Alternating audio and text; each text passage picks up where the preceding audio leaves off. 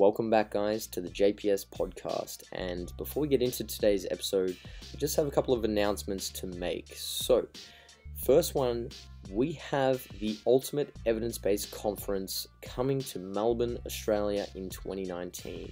For those of you who don't know what the hell I'm talking about, this year in June, we had 10 of the best evidence-based practitioners in the industry come to Melbourne for a 3-day conference, and it was absolutely epic. And we're doing it all over again next year in June in Melbourne, and you're going to get to see and hear some of your favorite experts that we've had on this podcast present on all things training, nutrition, fat loss, muscle growth, and everything in between. We've enlisted 7 presenters so far. So we've got Eric Helms, Mike Israetel, Martin McDonald, Danny Lennon, Brian Miner, James Hoffman, and Gabrielle Fundaro, who is today's guest. So tickets are now available, and we have an early bird discount on offer for the first 30 tickets. So if you're interested in raising the standard of your knowledge and practice, you won't want to miss this one, guys. You can grab tickets via the link in the description box below, and believe me when I say they're going to go fast, and it's a weekend you won't want to miss. The second thing I want to also bring to your attention, guys, is the JPS online mentorship course is open for enrollment. So this is our 12-week course that has been designed specifically for coaches and self-coaches who want to learn more about the science and its application in the real world to training and diet to enhance fat loss, muscle growth, and performance. So if you're a coach or you coach yourself and you're wanting to know a little bit more about how to go about being an evidence-based practitioner, program right nutrition plans, adjust your clients' plans to maximize results, and understand the theory and principles as well as their application to everyday life, then you will get a hell of a lot out of our mentorship course. Enrollment's open, as I mentioned, and the course starts in February 2019. It's completely online, and I'm sure all of you will benefit tremendously from that. We have a number of experts in the industry contributing to our course. We've got Mike Israetel, we've got Brian Miner, Danny Lennon, James Krieger, and a host of other presenters from a variety of different fields. So that is a truly evidence-based course. It's not just my spin on what it takes to be an elite level coach. It's the collaboration of some of the best minds in the industry to bring to you one truly evidence-informed course. So without further ado, let's get into today's podcast with Gabrielle Fundaro, who is a Renaissance periodization consultant. She's an ISSN certified sports nutritionist and a health coach, and she has been an assistant professor of exercise science at Georgia Gwinnett College and holds a PhD in human nutrition, foods, and exercise from Virginia Tech, as well as a Bachelor of Science in Exercise, Sport, and Health Education from Radford University. Gabrielle's coming down under to the Ultimate Evidence-Based Conference, so today I was super excited to have a chat to her and get to know a little bit more about her and what she has to say on all things gut health. So, let's get into the episode, and I hope you guys enjoy.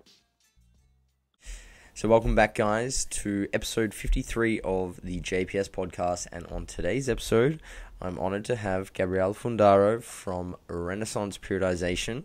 For those of you who don't know, Gabrielle is an assistant professor of exercise science, was, and has a PhD in human nutrition, foods, and exercise, and she's got a Bachelor of Science in Exercise, Sport, and Health Education. So she is very, very educated, and we're going to be talking about a number of topics related to nutrition and health. So, Gab, first of all, I think it's very important for listeners to have a good understanding of what health is by definition, because we often talk about being healthy. We want our gut to be healthy.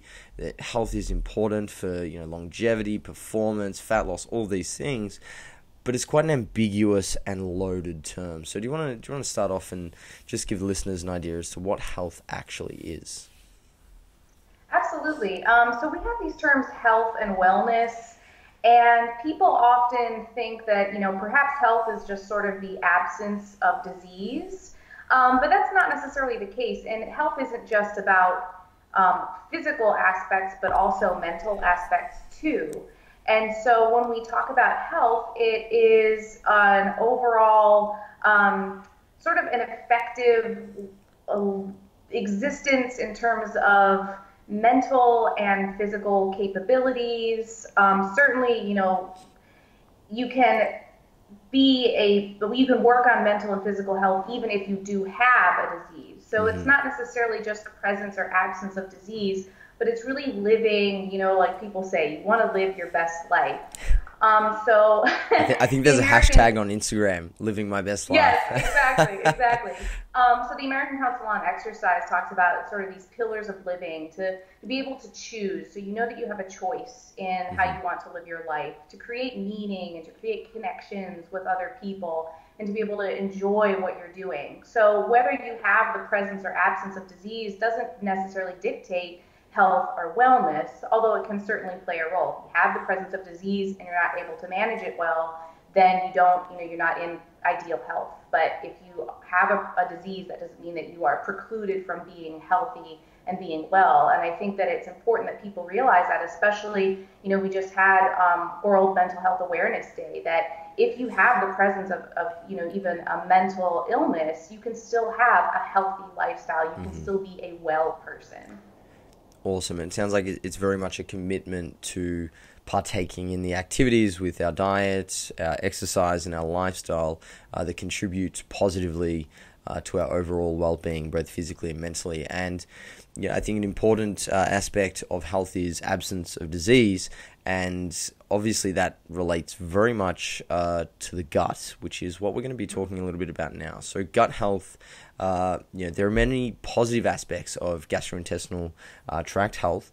And do you want to give some direction as to what does and does not constitute, a healthy gut or gastrointestinal tract from a scientific point of view? Absolutely. We don't actually have a specific profile for what constitutes a healthy versus an unhealthy gut. We have a term that we use, dysbiosis. So dysbiosis is sort of an umbrella term that means that you don't have an ideal balance of beneficial and pathogenic bacteria in the gut. Just like we balance the forces of good and evil, we need to actually have both pathogenic and beneficial bacteria in the gut. But we just need to have the proper ratio of pathogenic to beneficial bacteria in the gut. What we find is that we actually can see either an enrichment of the pathogenic bacteria or a loss of beneficial bacteria. Those would both be considered to be dysbiosis or a dysbiotic gut. And we have seen that those profiles are characteristic to some forms of bowel disease. So in colorectal cancer, we actually have an increase in harmful microbes, whereas in inflammatory bowel diseases like Crohn's or ulcerative colitis, we have a loss of beneficial microbes. So it's that relative abundance of beneficial to pathogenic microbes that dictates whether a person has a quote-unquote healthy or unhealthy gut. Awesome. And I guess to pick that apart a little bit, let's talk about some of the factors that can contribute to dysbiosis. And because we hear a lot of people, very, very worried and concerned that their gut health isn't where it should be, and that's affecting their, ability to lose fat, perform their best, and their overall well-being and enjoyment of life. So how does one, achieve, or how does this dysbiosis occur? That remains to be determined conclusively because there are so many factors that go into shaping your gut microbiome. Thus far, it looks like probably you have a core biome, so probably about 60% of the microbes in your gut are what they are, and you're not readily going to be able to modify those through diet and exercise. These numbers are not going to add up to 100%, just a heads up, because there's overlap. But it looks like about 1/3 of your microbes are just related to being human. So we have species-specific biomes. So about 1/3 of your biome is because you're human. All humans will have these in common. And then about 2/3 look like they are more individual. So we have a lot of inter-individual variability in the biome. Of those that are individual, it looks like about 15 to 20% can be accounted for through diet, and another 15 to 20% through physical activity. This is based on, in large part, data, because we do have data in both rodents and in humans, but we actually have this really incredible project that maybe a lot of people don't know about. It's called the Human Microbiome Project. It actually ran in 2 phases, and it went from 2007 to 2016. And from that project, they were able to determine sort of a baseline healthy biome, assuming that all of the people, because they were healthy participants, this is what a healthy normal biome might look like. It's a reference database of all the sampled bacteria that were present. So keep in mind that what we know is from a subset of the population and from epidemiological studies as well. So we can take fecal samples from people all over the world and then look at some of the correlates, like diet is a huge one, or the way that someone was brought into the world, if they had a vaginal versus a C-section birth. Because that human microbiome was actually in 2 phases. So the first one was sort of just looking at the genetic profile of the bacteria and characterizing those. And then the second phase was to look at specific events or pathologies that might affect the biome. So things like the way a person is born or the presence of disease. So a lot of people want to know how can they, of that perhaps 40% that is modifiable, how can we do that? Well, you certainly can modify that through physical activity and exercise. The part that we may not be able to modify, that core biome that seems to be very stable, looks like it's shaped through events earlier in life. So as I mentioned, if we have a vaginal versus a C-section birth, a vaginal birth, that child will have a biome that more closely resembles the mother and the vaginal biome. Because even though we talk about the gut microbiome, we actually have an oral, skin, and a vaginal biome, and they all are actually quite different. There's some overlap, but we can identify those when we look at the genetic profile of the bacteria there. If an infant is born via C-section, they're going to resemble more the mother's skin biome and also the environment of the operating room. For the first few years of life, the biome is really dynamic and it's adapting to the dietary changes because, infant may have, they may be breastfed, they may be bottle fed, that can influence the biome as well. Then we start introducing solid foods, increase the complex carbohydrate content of the diet. Through the toddler years, that's when things start to stabilize and things will stay relatively the same throughout adulthood until elderhood. People who are above the age of about 60, they start to see changes in the biome. So when we're going through life and we're trying to shape that biome in the most healthy way, we can say, a healthy biome, whatever that might look like, it looks like the best ways you can do that really are through eating a plant-centric diet. It doesn't necessarily have to be vegan or vegetarian. It can be omnivorous. But in both epidemiological studies, in randomized controlled trials, in humans and in animals, there are strong associations between both the dietary fat and the microbiome, and then complex carbohydrates and the microbiome.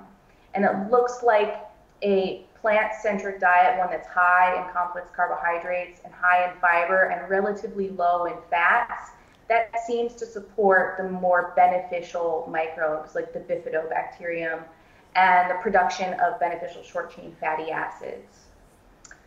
When people ask what constitutes a low-fat diet, usually when we're planning a high-fat diet in research models, it's usually going to be more than 40% calories from fat.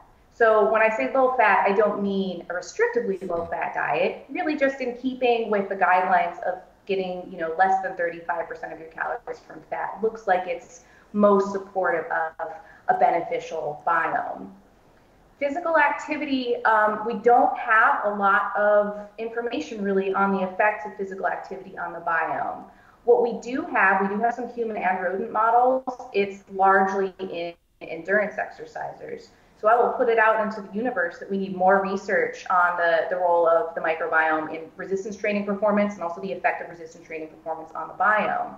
And exercise it looks like it has sort of a dose-dependent relationship. So, with any extreme, when you apply excessive amounts of stress to the body, you have a point of diminishing returns, and that goes for the microbiome as well. That when we have athletes who are exercising in the heat, those who are not providing sufficient carbohydrates during endurance exercise, and we're doing excessive amounts of training, we actually can see an increase in intestinal permeability and inflammation. So it's very important that you're properly planning nutrition and periodizing your training to allow for recovery, because it's not just for the musculoskeletal system, but also for the biome. Awesome. So I guess we started with what will contribute to, a quote-unquote healthy biome, but let's get into the weeds a little bit. What is this biome on a, cellular level? What is it? What is it responsible in doing? And I guess when we're discussing this, the functional entities related to gut health, which everyone seems to get their knickers in a twist about, both the microbiome as well as the GI barrier. So do you want to discuss those two important entities for gut health? Absolutely.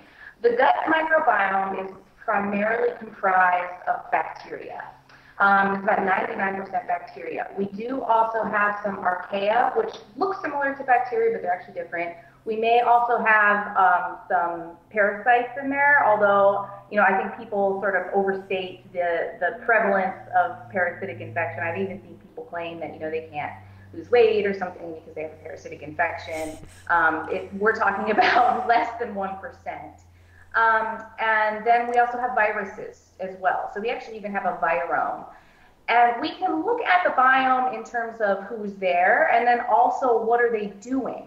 So we have about 100 trillion bacteria in there. There's so much that you can, these microscopic organisms, if you were to scoop them all up into a pile, would weigh a few pounds. So there's a lot of biomass in there. And they are expressing thousands of genes. Mm-hmm. So we have not just a complexity in terms of, taxonomic who's there, but also just in terms of what are they capable of doing. So those are the different ways that we can study the gut as well. And while we have kind of classically looked at just the profile, we also are now moving towards looking at the functionality of the gut. Because even though you may not have an acute change in the presence of bacteria following an exercise bout, you could have an acute change of their functionality, of what are they focusing on? Are they focusing on repair and construction of their bacterial wall, or are they focusing on energy production? So those are just as important as looking at who's there.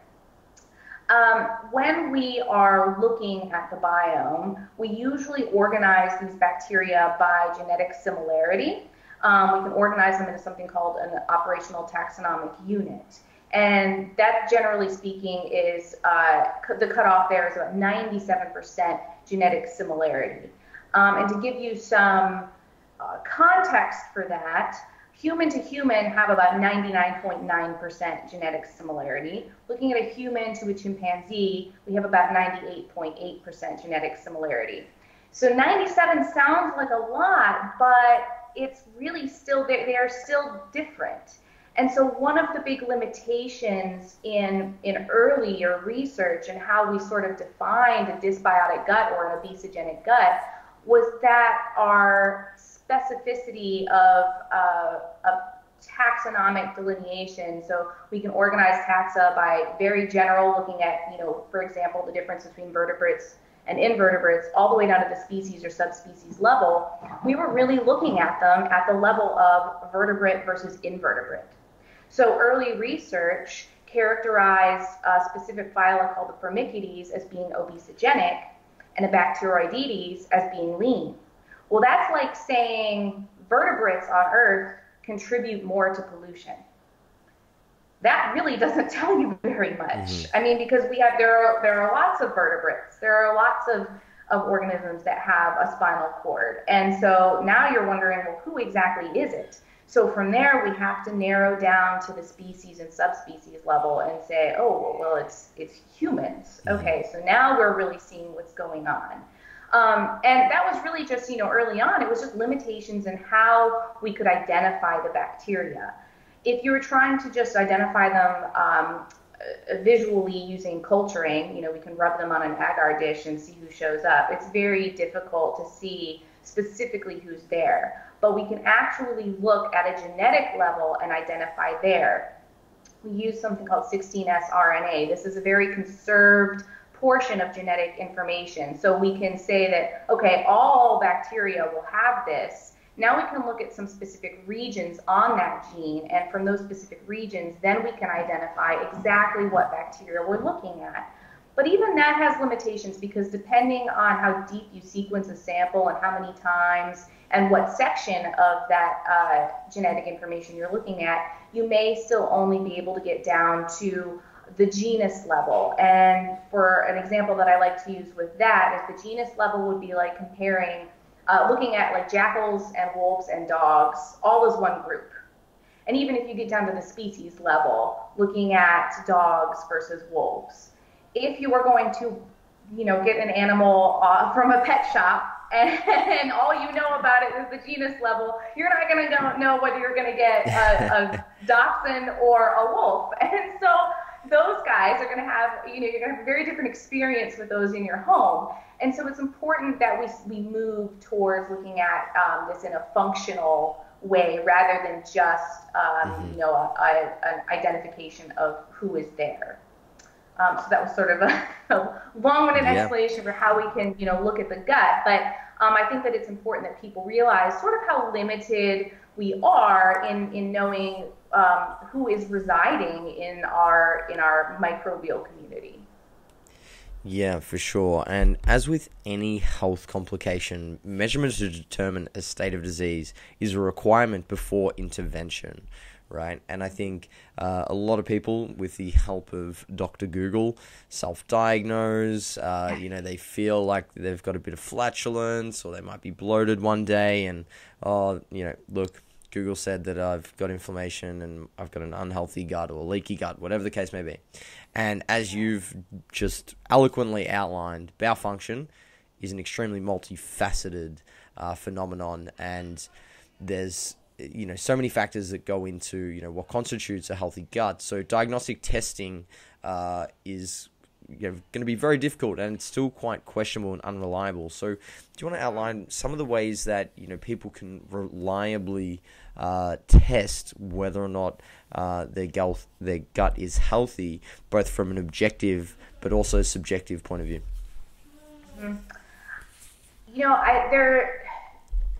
I liken this to the conundrum people point out, why haven't we found a cure for cancer? That's because there is not one type of cancer. Cancer is an umbrella term. And similarly, dysbiosis is an umbrella term. So we haven't found a cure for dysbiosis because there isn't just one cause. We can't apply just one treatment. And likewise, when people, often the term that's thrown around is leaky gut. We don't know the exact cause of leaky gut. And so even though we can assess increased intestinal permeability, that doesn't necessarily indicate the presence of a gastrointestinal disease. We may see acute increased intestinal permeability following a high-fat meal. We may see it following an extreme endurance event. And we do certainly see it in times of disease. But that doesn't mean that those things are always going to coincide. You just because the human body is a dynamic system where we're constantly adapting. So even if you were to see, you took a lactulose mannitol test and had increased gut permeability at that time, that doesn't necessarily indicate the presence of a disease. A couple others that people use are, there's a small intestinal bacterial overgrowth test. You can do that through a breath test. So you're fed a substrate that bacteria will ferment and produce gases, and then you can measure the gas production over time. Unfortunately, even though that test, now they are moving towards producing a gold standard method of administering that test, it does not currently exist as a gold standard. So depending on how a person might administer that, you may get a false positive or a false negative, and the accuracy of those tests is anywhere from 20 to 90%. So, and it's not going to be appropriate for an individual who has diabetes either, because they're going to be giving you something like glucose. You can use other substrates. You could use like fructose, but in any case, just realize that those are not going to be incredibly accurate. And even there was a recent study published that looked at the potential of small bacterial intestinal overgrowth, small intestine bacterial overgrowth, or SIBO, in individuals who've been supplementing with probiotics.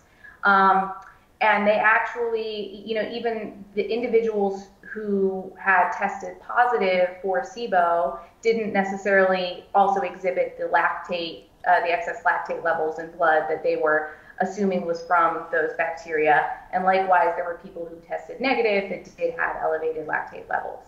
So it's not a definitive test. The treatment for SIBO, if a practitioner has determined you have SIBO, that varies widely as well. In most cases, they're likely going to prescribe an antibiotic. And a lot of people don't necessarily want to use an antibiotic because that will obviously have, long-term effects. Other people may recommend probiotics or increased fiber consumption.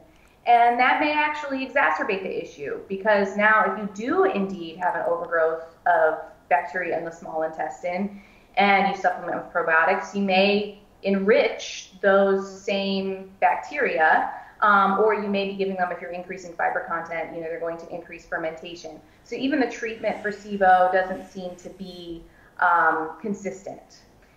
One that is definitely not worth investing time or money in would be the IgG antibody test for food sensitivities.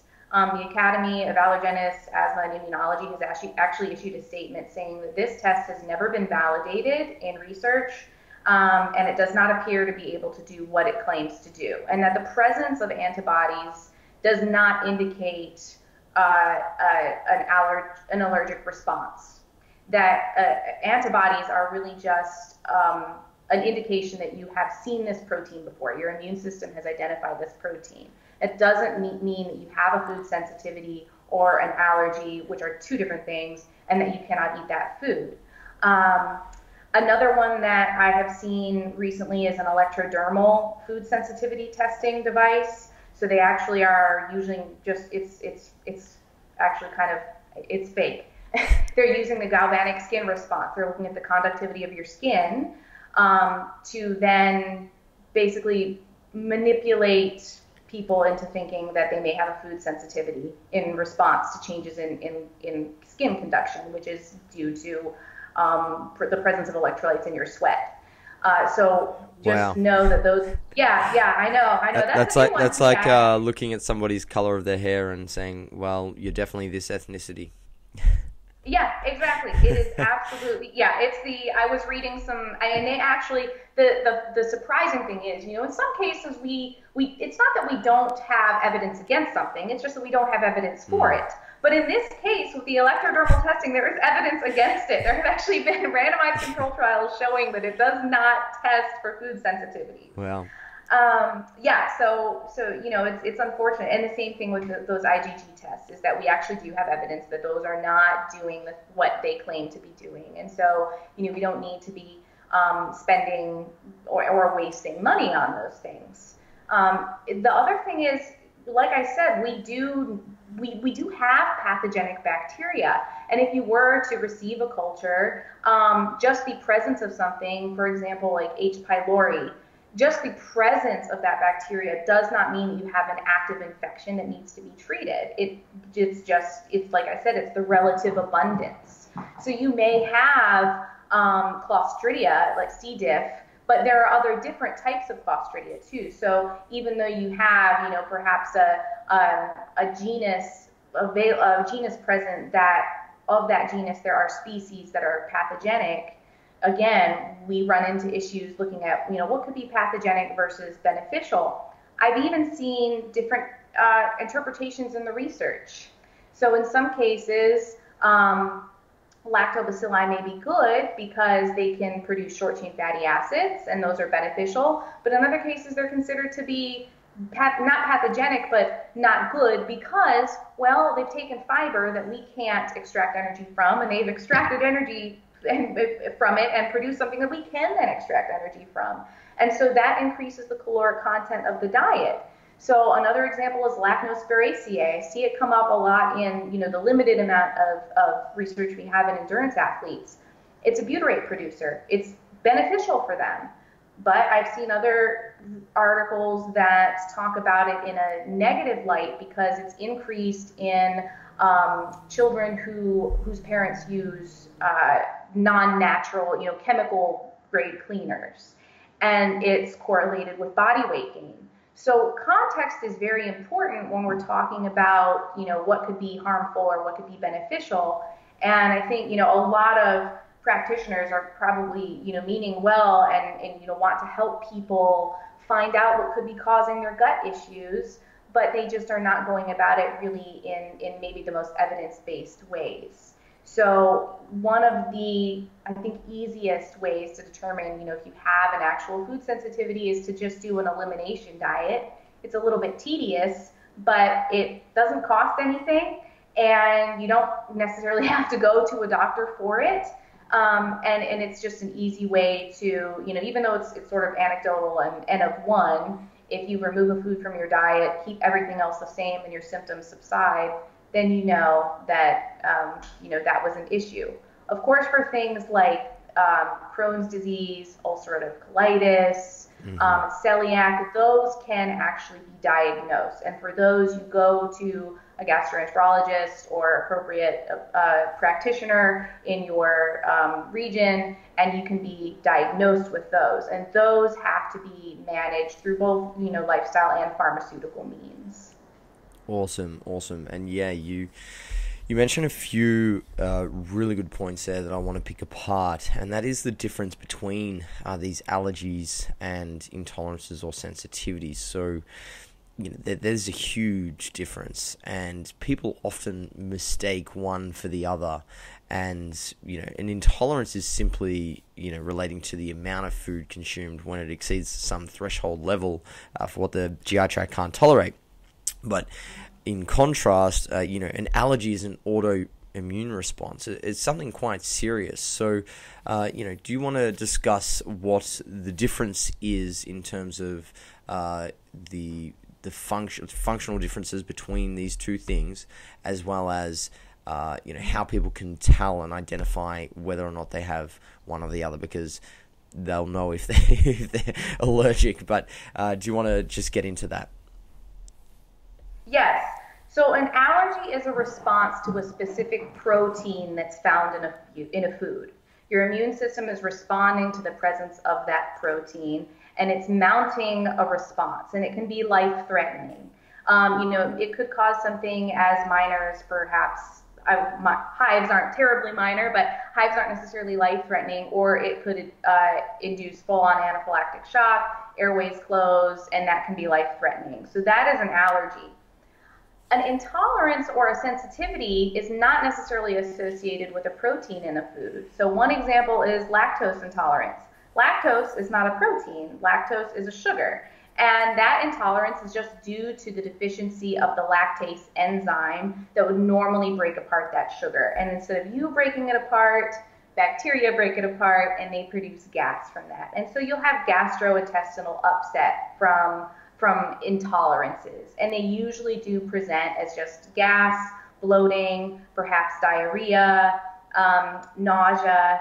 And we often, we use the term intolerance, but as you said, it's not necessarily something that is even due to your biome or your genetics. It could be just that you have eaten too much of something and you become intolerant to that amount. So if you take mega doses of vitamin C, that will cause diarrhea. You aren't intolerant to vitamin C, you've just taken too much of it. Or if you take in too much fiber, I really promote ingesting sufficient fiber, but I don't promote ingesting so much that then you have gas and bloating and diarrhea. So the upper limit of fiber looks to be about 70 grams per day. And in men, we want to get about 38 grams. In women, it's about 25 or about 14 grams per 1,000 calories that you're eating. So in most cases, people, even if they're eating a very high calorie diet, aren't going to reach that threshold of fiber intake. But if they do, then it's just a matter of reducing fibrous carbohydrates and switching them out for some of the refined carbohydrates. Because in most cases, people who are eating at those levels are athletes, and we're going to have a place for those refined carbohydrates in their diet anyway. So one example of sort of a group of foods that may cause people more issues would be the FODMAP. So those are fermentable saccharides that are found in really a wide variety of foods. Dairy is one that's really common. A lot of people have lactose intolerance, but we find it in a wide variety of grains and fruits as well. And so if you are experiencing regular bouts of bloating and gas, you may just want to take a look at your diet. And if you're eating, some of the big ones are garlic and onions, which, they're delicious. But if you're eating those regularly, many of the cruciferous vegetables, also grains, and it's not, a lot of people get confused about gluten. Now, gluten is a protein, and people can have an allergy to gluten. Whether or not gluten sensitivity exists hasn't been conclusively proven or disproven. There may actually be other enzymes in wheat that cause an immune response, not in the same way that gluten would in a person who actually has an allergy. But, and these are limited too, because a lot of these are done in cell culture models. And so, if you apply media with this enzyme in it, then those cells respond with an immune, elevation in immune activity. So we see increased markers of inflammation. Whether or not we can extrapolate that to humans, it's difficult to say, and those are difficult studies to do because in a cell culture model, you just have easy access to those cells. In a human, if you want to determine what's happening in their intestinal cells, you have to take a sample of those intestinal cells, and that's very invasive and it's very expensive. So, I'm not saying that, we know that gluten sensitivity, it does or does not exist, because I think that there's enough evidence on both sides that I wouldn't say one way or the other is conclusive. But just know that if you do remove foods that had gluten in them and you feel better, it wasn't necessarily the gluten. It could have been one of the enzymes, or it could have been one of the fibers in that food. So, saying, and there, now people are getting on sort of the carnivore diet train where they don't eat any plant foods at all. It's 100% meat. Yeah, I know. And so they say, well, my poops feel a lot better now that I'm not eating fiber. Fiber must have been the problem. Well, that's sort of like saying red lights cause traffic jams. That may have been a factor, but it's not the causative factor. It's not that fiber was the thing giving you uncomfortable bowel movements. It could have been a whole host of factors. So I think it's just very important that we don't, apply causation where there's only a correlation. But I will say that I think that the attention on gluten sensitivity, whether or not it exists, has really benefited people with celiac, because now, and even just the entire, having focus on gut health, that now this is something that we're really looking into. And we have far more, dietary options. And so it's not a bad thing, even though sometimes it gets overstated. We may play things out a little bit. I think that there's benefit in drawing more attention. Just like, it's great that we have lactose-free milk because I'm lactose intolerant. So it's great that I can ingest that, and I have those options. So I think that this attention actually kind of propels the food industry forward, and that's a good thing, I think, for a lot of people. Yeah, for sure. I think it almost goes two ways. It can undermine the severity and seriousness of the disease in those who do have allergies, but at the same time, it's doing a lot of good things in terms of furthering the research and having a better understanding of the mechanisms at play. But moving forward, some interesting points you mentioned were food enzymes and digestive enzymes. And something that I've definitely experienced personally and also with a lot of my clients is that when you eliminate a certain food for a long period of time and then you reintroduce it, you typically binge on this food, and this is what we see a lot of the time. People cut out ice cream. They cut out, all forms of, refined carbohydrates. They're on their diet, and then they'll have an eating episode or a binge or whatever it is, and they feel like crap, and they say, that it was the lactose. I'm intolerant. I'm insensitive to this. But the body's a very adaptive organism. And if we slowly introduce foods, can we actually increase the threshold level for what we can tolerate for specific food enzymes? And is there, more at play here? It's not that we, have this low threshold. Is that threshold level for specific food enzymes pliable? Well, when we're looking at what actually enters the stomach and then the small intestine and the large intestine, the food is not identifiable.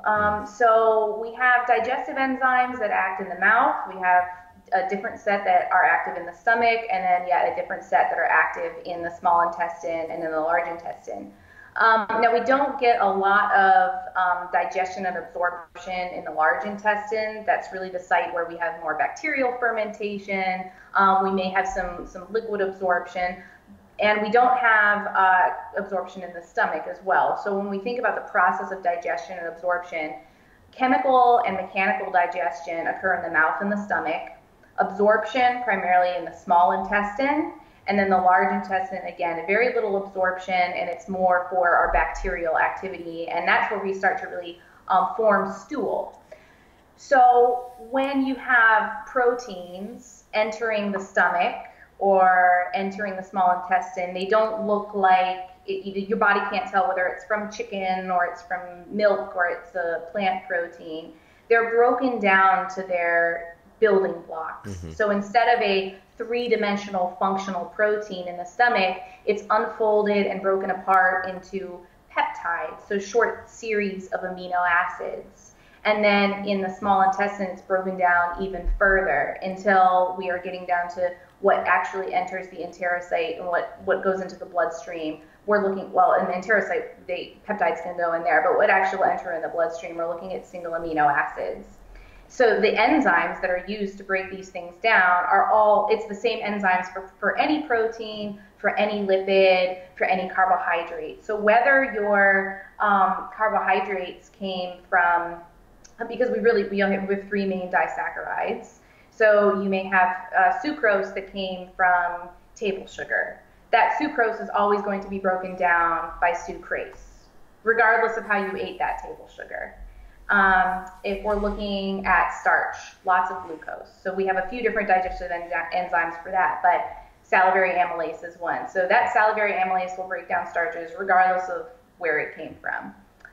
When we look at our digestive enzymes for peptides, we have different peptidases, and those are going to act on peptides from any source, whether it's a plant protein or it is a protein from chicken breast or dairy or cheese. So when we look at our digestive enzymes, it's not that we have a set for like ice cream or pizza. It's just that we have sets for carbohydrates, lipids, and proteins. And so what probably is occurring in those cases, especially when we're talking about, an episode of really hyper palatable foods, is just that you have, perhaps, yes, an excess of lactose. And if you have a lactase deficiency, then, that's going to cause issues. But dumping a bunch of carbohydrate into the small intestine, and then even in the large intestine, you're still going to get some that's showing up there. Your bacteria are going to have a heyday with that. And so what you're probably looking at there is just a lot of bacterial fermentation. And they can ferment other things too, like they can metabolize amino acids. And so you're looking at, their products are primarily going to be short chain fatty acids and gases. And that's really what you're seeing. It's not that you necessarily have an enzyme deficiency. It's just that you have a lot of foodstuffs there, and those bacteria are fermenting them and producing a lot of gas. And that gas can then actually inhibit gastric transit. So you may have some constipation there. Lipids are great at lubricating transit. And so if you have a really high lipid meal, then you may find that you lose more fat in that stool, and that will make it more liquid. And so there are a lot of factors that can go into, the gastric upset that follows an episode like that. But I would say enzyme deficiency would be probably one of the least likely factors. Yeah, for sure. And in terms of when we regularly expose ourselves to, adequate dosages of, specific food enzyme, the body is quite capable of digesting it. And, I would want you to clarify and correct me if I'm wrong, but we become more efficient at producing digestive enzymes the more regularly we consume a certain food enzyme. Is that correct? We produce digestive enzymes in response to in the intestines, we produce digestive enzymes in response to what enters the duodenum. That's the portion of the small intestine that's closest to the stomach. So your stomach, like I said, it contains its own digestive enzymes. As we produce more stomach acid, that actually activates some of the enzymes that may have been in their inert form, especially when we're talking about protein digestion. But interestingly, the digestion of carbohydrates sort of turns off in the stomach because the digestive enzymes that are active in our mouth, that are happy at the pH in our mouth, in the stomach, it may be too acidic for them. So digestion of specific macronutrients actually changes if we're talking about the mouth versus the stomach. Then the contents that go from the stomach to the duodenum, we squirt out about 2 mils every time the stomach sort of churns. And then we in response to that, because of the acidity of that, what we call chyme, the digested food products, because of the acidity there or the fat content there, then we'll produce even more digestive enzymes. So we have our pancreas has an endocrine function, but it also has an exocrine function, because endocrine is inside of the body, exocrine is outside of the body. The lumen, or the hole in the center of our intestines, is actually external to the body. So we will produce digestive enzymes in response to the acidity and fat content of the chyme that's in that first section of the small intestine of the duodenum. In some cases, we may have, an inefficiency there. So there is actually a diagnosable disease of exocrine pancreatic inefficiency where we're not producing sufficient digestive enzymes, especially to break down fats. And that can result in severe chronic gastrointestinal upset. But in most cases, people are producing sufficient enzymes. And so, unless you've been diagnosed with something like that, then you are producing enzymes in response to whatever is entering the duodenum. And then we have enzymes that are present in the gut. And, yes, we may need to produce more of them sort of on call. But it's not that, with one caveat. So can you train the gut? Yes. And we look at this more in terms of endurance exercise and endurance athletes training the gut so that they can consume nutrients and then be able to readily utilize those nutrients during intense activity. Because when we're looking at intense activity, especially upwards of, past about 80% VO2 max, we do see that there's a reduction in gastric emptying, so things start to, kind of sit in the stomach a little bit more. But training the gut is not just about the gut function, but also about putting the proper concentration of carbohydrates into the gut, because we want to make sure that it's not too concentrated and not too dilute, that we're using the proper ratio of carbohydrates, because it's not just about digestive enzymes, it's also about uptake into the absorptive cells of the intestine, and that is done primarily through protein channels on their cell membranes. And some of those use passive diffusion, some of them can use active transport. And so if we use too many things that are based just that move across just by diffusion, they may actually hang out in the gut a little bit longer, and then through the process of osmosis pull in more water, and then you get dumping because you have too much water in the lumen. So there are so many factors that go into comfortably digesting your food that, it's no wonder that people have most people experience, especially endurance athletes, experience gastric upset because there are so many factors. But I would say that in terms of, to speak directly to whether you can train, or increase your production of enzymes, because they're already going to be present, you don't necessarily have to do that work. If you do have an enzyme deficiency, it's not something that you can actually change, because that is from the genetic blueprint that you have. You don't have the right recipe for that, and so you can't make that thing. If you want to think about, our genetic information as sort of a recipe book, if you have the wrong recipe, you can't make that item. Awesome.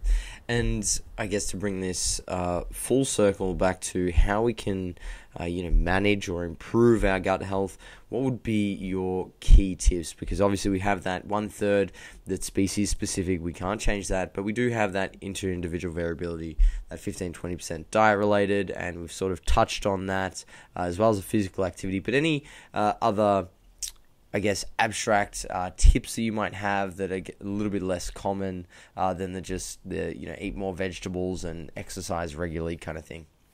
Yeah. There have been some pretty interesting studies done in rodent models that have started to elucidate some of the things we've seen in human studies that gave us an answer but didn't explain the mechanisms. So some of this is, it's very theoretical, and I always say that, mouse models are limited, but so are human models when we're looking at the biome, because in most cases, human models, when we are, that's a big one. Yeah, you can, when you're done with the mice, you can kill them and take their intestines out. You can do that with people. So realizing, I think, one thing that's important when we're looking at effects of anything in the human microbiome, in many cases they're looking at fecal samples. Fecal samples are actually very different from the bacterial profile of the small intestine and the large intestine. They are a little bit more representative of the large intestine, but even the large and small intestine are significantly different, and they are significantly different from the stomach. If you take a cross-section of the intestines and you look at what's hanging out in the lumen, the circle in the middle, versus what's hanging out in the mucus that covers the intestinal cells, those are significantly different as well. So I think it's important to note that what knowledge we have thus far in human subjects, especially when it's related to these larger studies, these larger epidemiological studies looking at the correlates between diet and the biome, that fecal samples are not telling us the whole picture. That's especially important with probiotic studies, because in a couple recent, really intricate and well-done studies, they actually did take a very invasive approach, and they actually they took samples from everywhere from the stomach all the way down to the colon in humans, and looked at whether probiotics would enrich their guts and exactly where. And they found that although everyone similarly shed probiotics in their stool, not all of the participants were enriched by those probiotics. So knowing that there haven't been studies in humans that show that the probiotics are enriching, or that they're enriching in the appropriate place, which is ideally we want them in the large intestine.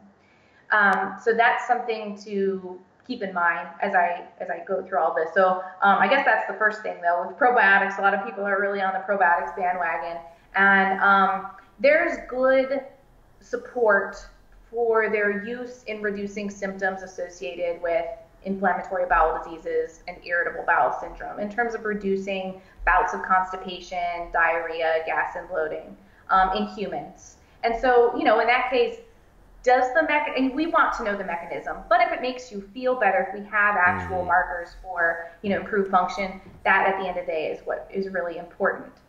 But in terms of, claims that they can vastly improve mental health or metabolic health, the support for that isn't as strong. And I think what's also interesting with the probiotics is the placebo and nocebo, effect that they have. And typically when people do start taking them, they're not drinking a bunch of alcohol, they're not eating a bunch of pizza or takeaway. They clean up their diet. And it's like, oh, these probiotics are amazing. Yeah, and that's the thing is, that's the other issue. We don't have a lot of studies with good dietary controls with these interventions.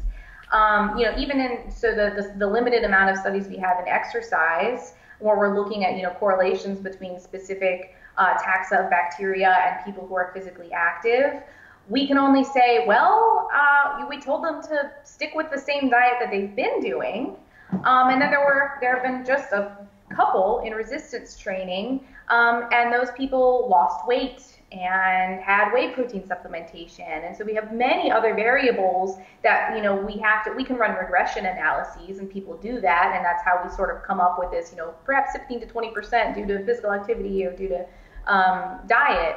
But it's very hard to come up with something that even approaches causation in those cases. Now, in rodents, we have developed some really interesting interventions and methods in approaching something that is a very, very strong correlation. I say, we can't really prove anything and show causation. We just infinitely approach it like a logarithmic line on a graph without actually ever touching it. But in rodents, we actually have been able to determine that a high-fat diet alone, even without obesity, causes changes in the microbiome, because we can feed all of the mice a high-fat diet, and then we have a control group, but prevent obesity through pharmaceutical means in mice, and they will still have changes to the microbiome, which actually makes sense because those bacteria have to compete for nutrients and real estate, and will, just like in any ecosystem, if you remove the food source of an organism, it will die. And so if we remove fibers from the diet and then have a diet that's instead very high in amino acids, then the bacteria that primarily subsist on fibers will die off, and then we'll have instead an increase in mucin degraders and those that can metabolize proteins. So it's really not a huge surprise that we can see changes in the microbiome from diet alone, independent of obesity. But it looks like obesity, a high-fat diet, and sedentary lifestyle, even though they can all have individual effects, do also have an additive effect. So if you're going to, pick 2 out of 3, high-fat diet and obesity, then exercising in mice seems to bring the biome back to what it would look like in a sedentary mouse. So exercise, you can't outrun your diet, but if you exercise, you can at least prevent some of the negative changes associated with being obese or having a high-fat diet. Or if you are obese and sedentary, but you eat a diet that's low in fat and high in fiber, then you will be promoting the growth of beneficial bacteria. So as much as you can, try and, if you can do all 3, exercise, eat a low-fat diet, and maintain a healthy body weight, that's ideal. But know that, even if you can't do all of those things, as many as you can, that will have an additive effect to the biome. We know that the biome plays such an important role in body weight regulation through similar studies done in mice, where we can actually take a mouse that has no gut bacteria and give him the gut bacteria of an obese mouse, and he will then become obese. He doesn't necessarily have to eat more to become obese. So that's the surprising thing. In some cases, the mice will eat more. They'll have desire to eat, increase food intake. In other cases, they will actually just extract more energy from the diet. This is a double-edged sword. So I remember talking about this in grad school, and a group came in to talk about the comparison between Firmicutes that I mentioned earlier that are obesogenic versus the Bacteroidetes that were considered to be lean. And to them, Firmicutes were great. They thought that this was going to be a really good intervention for people in developing countries who had severe energy malnutrition. So, they just they don't have access to food, and they're primarily subsisting off things like polished rice or grains. And so for them, eating less refined carbohydrates could actually be a great thing to increase this Firmicutes count, increase energy harvesting from the diet. For us, that's not necessarily a great thing. So in that case, we have sort of approached something, although, there's still a chicken egg question when it comes to humans, because we haven't gotten a human who's totally germ-free and then transplanted, the gut microbiome from someone else. But keeping in mind that even though energy balance is king, we know that, we have to be in a negative energy balance to lose weight, that even if you estimate that you're in a correct energy balance, but you are consistently not losing weight, it could be because you do have an enhanced capability of harvesting energy from the diet because of your gut. And so given two people that are of the same height, weight, so all anthropomorphics are the same, physical activity is the same, one person may still need to eat less than the other because they have increased energy harvesting capabilities. Wow. So, wow. I know. So not the person, and I don't want people to use that as a scapegoat. It's not that you can't, you can still lose the weight, you just may have to eat less than someone else. But, assuming that you are eating a low-fat diet, that actually can also have a beneficial effect in appetite regulation as well, because these fibers that are fermented to short-chain fatty acids, one of them in particular, butyrate, has been tied to increased appetite regulation, so appetite suppression. So, and fiber does that really through mechanical means as well. So if you have mechanical and chemical means of appetite regulation, it may be easier for you then to stick to your energy deficit. Awesome. Well, we've overshot the time here, Gabrielle, and I wanted to ask you a couple of extra questions, but I think we're going to have to get you on again to discuss those and go into a different realm of nutritional chats. But that was fantastic and very detailed and in depth. And where can the listeners find you, more importantly? They can find me on Instagram. I'm Vitamin PhD. I'm also Vitamin PhD on Facebook, and I have a website with a blog that I do not update often enough, but that's vitaminphdnutrition.com. They can contact me there. That's also where I post all of my podcasts, and for upcoming seminars, like I'll be out in Australia next year. Yes, I can't wait. I'll be in Southern California this Sunday, and so if they want to purchase tickets, I'll be putting links up there. So and if they reach out to me on Instagram, send me messages, I always respond. I really appreciate the support and answer questions as much as I can. Awesome.